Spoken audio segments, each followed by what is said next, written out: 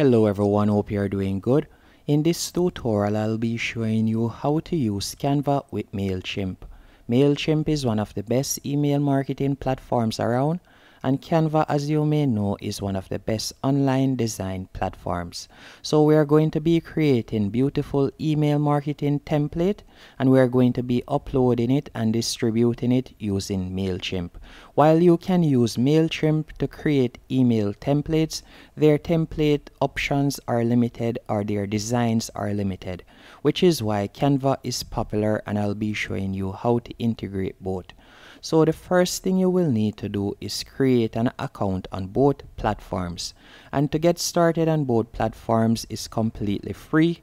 All you'll need is your email address and you're going to create a password.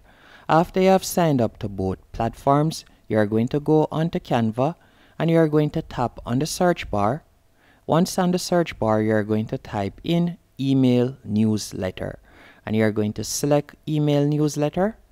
After selecting email newsletter, you will be redirected to a new page. On this new page, you are going to see numerous templates that you can choose from. So all you will need to do is simply scroll down and you can see the different newsletters that we can select. And by the way, any one of them that you see with a crown that says Pro, that means that you would have to be a paid subscriber on Canva to use that particular template. But don't worry, there are numerous templates that you can choose from for completely free. Let's say I would like to use this template. All you'll need to do is simply tap on it. Once you have tapped on it, you're going to be redirected to a new page on which you can scroll down and you will see similar templates that you can choose from, as you can see right here. So let's say instead of using that template, I would like to use this one. All I would have to do is simply tap on it.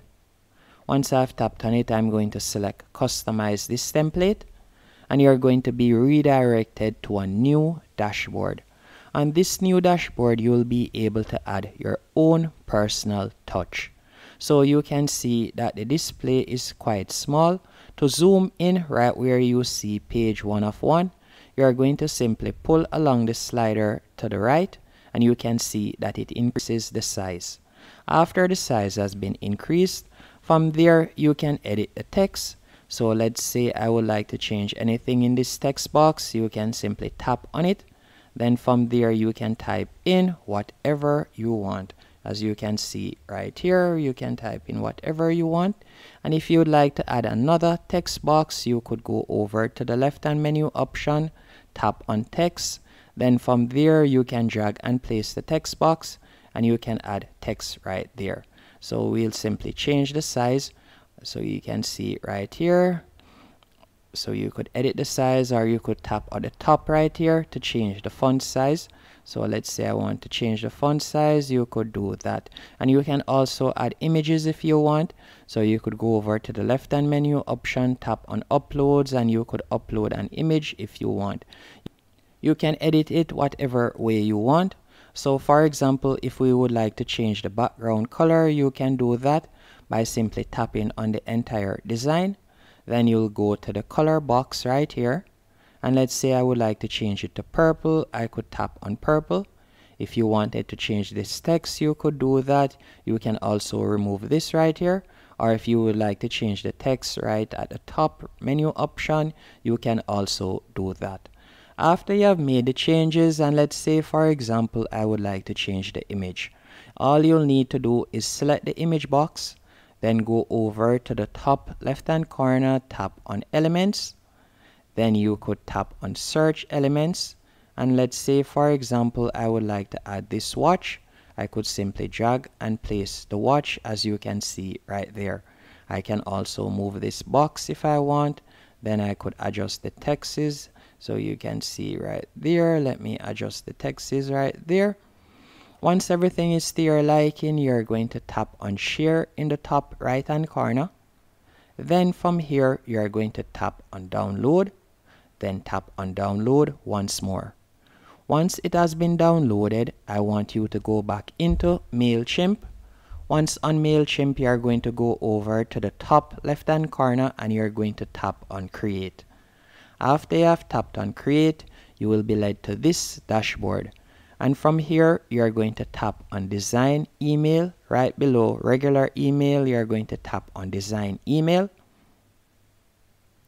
After you have tapped on design email, you will be redirected to this page. And from here, you can add your contacts. As you can see right there, you can add your contacts. But before doing that, we're going to add the template that we have created. To add the template, you're going to simply scroll down.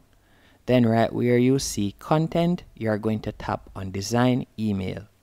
After you have tapped on design email, you're going to be redirected to a new page. On this new page, what I want you to do, you can see the templates that they offer, as you can see right here. But what I want you to do is simply scroll down and you're going to select this one that says simple text. So we are going to tap on this one right here. Then we are going to be redirected to the design page. Once on the design page, what I want you to do next, you're going to go over to the left hand option and you're going to see the text right here. So all we'll need to do now, you're going to tap on the trash can, then tap on delete, as we're going to be deleting all of this information. So let's tap on delete once more. Once you have done that, what I want you to do, we are going to see image. You are going to simply drag and place the image right here, right where it says drop content blocks. So we're going to add the image content blocks. So we're going to add it right there. You can also, after you have done that, you're going to tap right where you see upload an image. Once you have tapped on upload an image, I want you to tap on upload in the top right hand corner. And from there, you are going to search for the email template that you had created earlier. So you are going to select it, then you are going to tap on open. And you can see that it is uploading right here. Once it has finished uploading, you can see how it looks. Now that we have created our newsletter, it is time to link it if you would like to add a link for it. So all you'll need to do, as you can see right here, we're going to be adding the link. To add the link, you're going to simply tap on the newsletter. After you have tapped on the newsletter, you will see link. You're going to tap on that. Then from there, you could simply paste in your website URL. So you can see link to, and you're going to paste in your website URL, then you'll tap on insert. So once you have sent out the email, if anyone that has received the email would like to take action, once they tap on the image, it will automatically redirect them to that website that you want. And we are going to add the footer, so let's do that. We are going to simply tap and pull a footer right there. So after we have added the footer, we are going to tap on save and close. After you have added the footer, if you would like to add anything else, you can do that by simply tapping on the box, as you can see right here, the content box. So we have added the footer and we have added our newsletter. After we have done both, all you'll need to do now, if you wanted to add your social media, you could do that. So you could tap on social follow. You could add your social media at the bottom right here, as you can see right there. Then you could fill in your social media, meaning your Twitter or Facebook. And also, if you would like to add a call to action button, you could do that by tapping on button. Once everything is to your liking, you are going to tap on continue in the top right hand corner. After you have tapped on continue, you will be redirected to a new dashboard. On this new dashboard, you can see a preview of how it looks right here on the right hand menu option. And next thing that you're going to do, you're going to add recipients. So these are the contacts or the persons that you want to receive the email newsletter. You can also add from, meaning your email address. You can add the subject. Once you have done all of that, all you'll need to do now, you're going to scroll down. And after you have scrolled down, you're going to see right there, add social to your post if you want. And once everything is to your liking, you can tap on send. Or if you would like to preview it, you could tap on preview. and that's it. So you can see how it looks right here on desktop. If you like to see how it looks on mobile, you can see right there. If you like to see how it looks on inbox, you could tap on inbox. But to see an inbox preview, we would have to upgrade. And that's it. Hope you found this tutorial helpful and informative. If you did, be sure to hit the like button and subscribe.